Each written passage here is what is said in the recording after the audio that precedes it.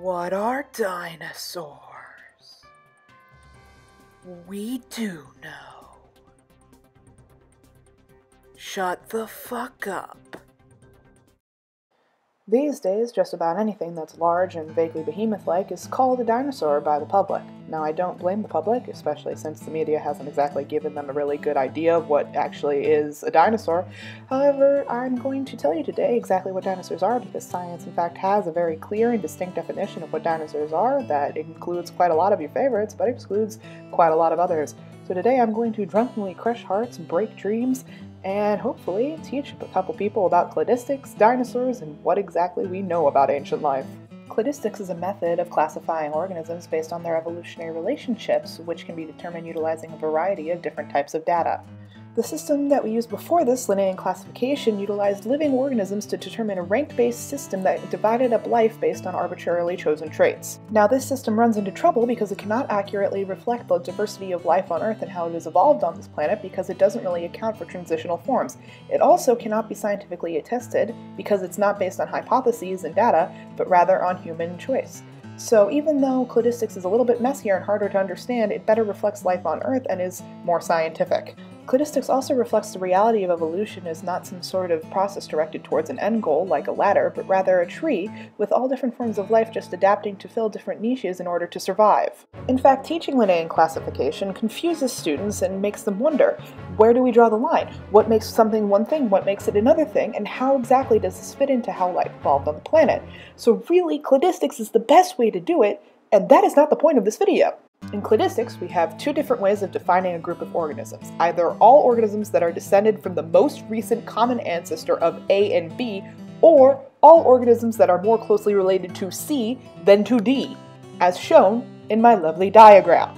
Dinosaurs happen to be a group like the first kind, which are defined based on the first two dinosaurs that were discovered, Megalosaurus and Iguanodon, which did not actually look like this picture. So, dinosaurs are all the descendants of the most recent common ancestor of Megalosaurus and Iguanodon, the first two dinosaurs discovered. Here is a visual representation of this group.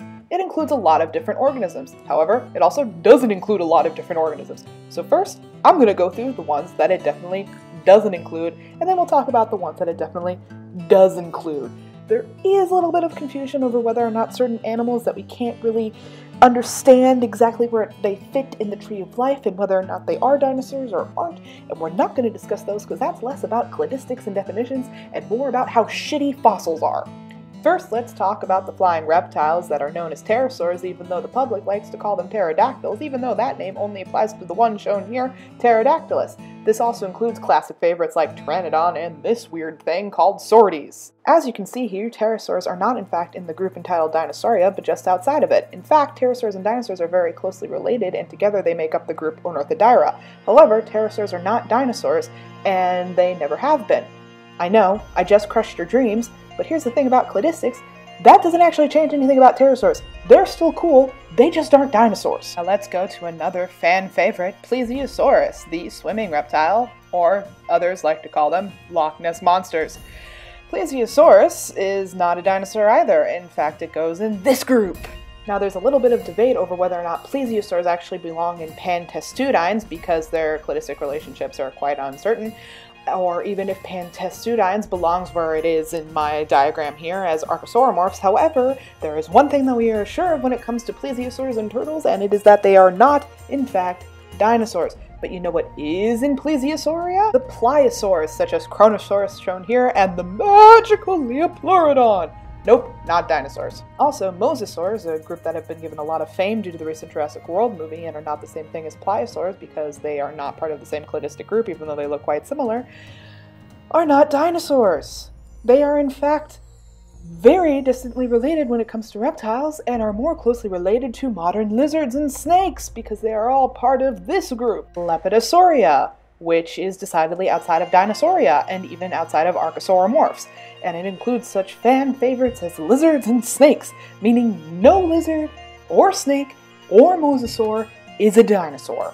This group also includes the tuatara, a strange reptile found only in New Zealand that isn't either a lizard or a snake or a mosasaur, and still isn't a dinosaur because it's in Lepidosauria. Another fan favorite group of Mesozoic reptiles that aren't in fact dinosaurs?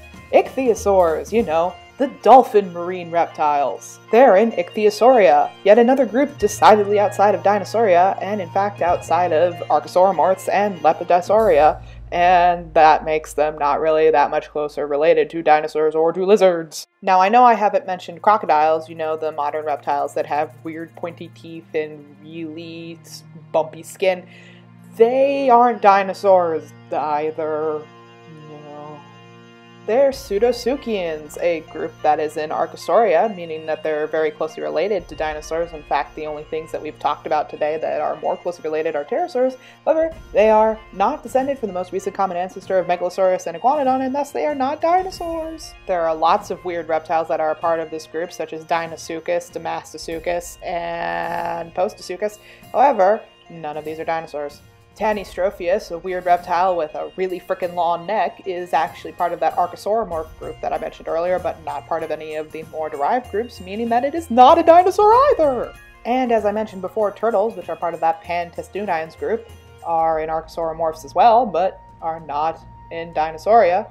They are not descended from the most recent common ancestor of Megalosaurus and Iguanodon, thus they are not dinosaurs! So at this point, we've learned that a lot of organisms that are commonly called reptiles, aka sauropsids, are not, in fact, in Dinosauria, even though Dinosauria is in Sauropsida, meaning that all dinosaurs are reptiles, but not all reptiles are dinosaurs. So all of these lovely critters you see in this picture are not dinosaurs, and nor are any of the other things that we've talked about. So you would think that that would be the end of the confusion, right? We've been through all the reptiles, which means that if it's not been covered here as a not dinosaur, then it must be a dinosaur.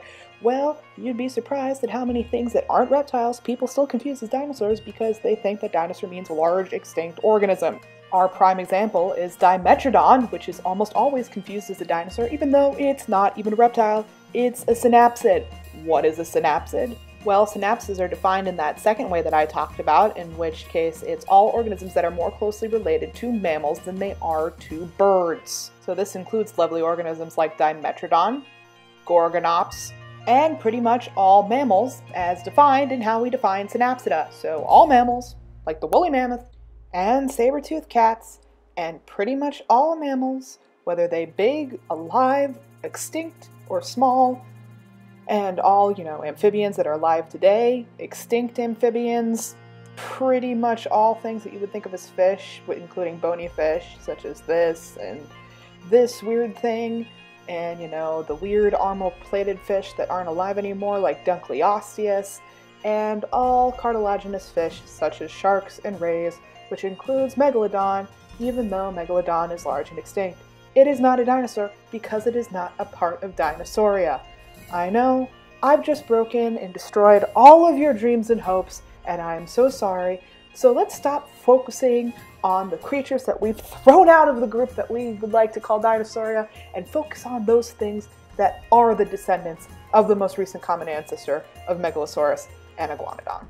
We have fan favorite Stegosaurus, its close relative Ankylosaurus, the also closely related but not as closely related Triceratops, and its close relative Parasaurolophus, their close relative Colindodromaeus, one of the greatest dinosaur discoveries of 2014, yet that was tragically not mentioned in a single greatest scientific discoveries of 2014 magazine, even though they had dinosaurs that were much less important. That's a rant for another day. The sauropod Apatosaurus, and all other so-called long-necked dinosaurs, and such things like Compsognathus, even though Compsognathus was small, and, Velociraptor, which looked like this picture, and not like what you see in Jurassic Park, but that's another rant for another day, and, Tyrannosaurus rex. So yes, your favorite T-Rex was in fact a dinosaur. It is descended from the most recent common ancestor of Megalosaurus and Iguanodon. It was big, it probably had feathers, but it was just as terrifying even with them. But let's focus on something else. We are actually missing quite a lot of dinosaurian diversity because we're limiting ourselves to creatures that were called dinosaurs in the past. But dinosaurs are all descendants of the most recent common ancestor of Megalosaurus and Iguanodon, which includes this little group here, Avelae.